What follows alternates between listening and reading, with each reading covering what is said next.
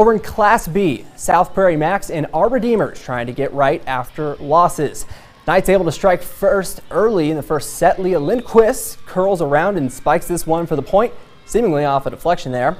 And the home team making some moves early though, trying to stay in this one. Kai Girding gets nice contact on the set. Kilt falling just in front of the libero. Our Redeemers takes the sweep tonight. DLB on the home floor as well, taking on Bishop Ryan. It's a back and forth first frame.